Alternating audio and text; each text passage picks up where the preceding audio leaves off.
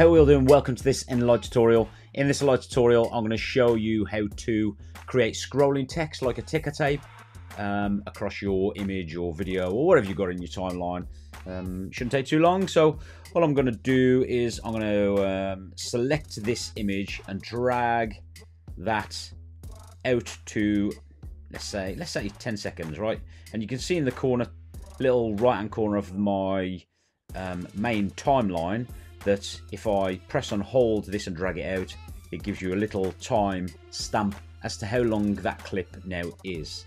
So what I'm now going to do, I'm going to go back and go to text, and this text, let me give you a quick tip with text. If I put my playhead in the center and then select text, it's going to start my text from wherever my playhead is.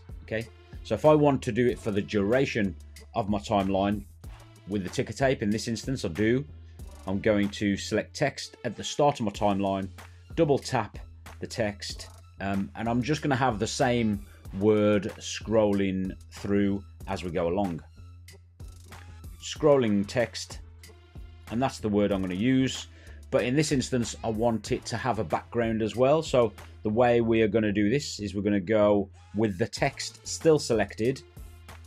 I'm going to go to background. I'm going to go to opacity and make that darker. And then I'm going to change the color. And in fact, I'm going to drag let me go back. I'm going to drag the opacity down a bit so we can see the text, but the background is opaque. Double tap the text again so I can edit it. Highlight the text, copy.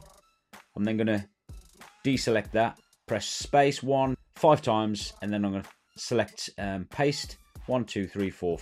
Done it. So that's my scrolling text copied and pasted.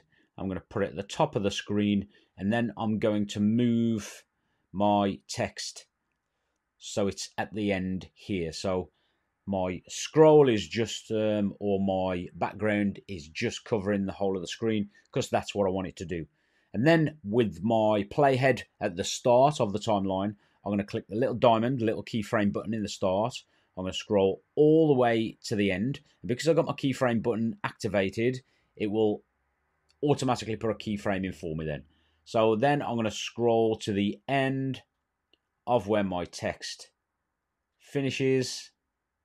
Depending on how much text you've got over what period will depend how fast it is. And then if I go back, just deselect that, and you can see that scrolling text. And you could do that with any amount of text. And if you want it to slow down, make the timeline longer, so make it scroll less text over a longer period of time, that will slow it down. And if you want to speed it up, more text over a shorter period of time. Really simple. I hope this tutorial helps you out. If you have any questions, give me a shout. I'll catch you all soon. Bye.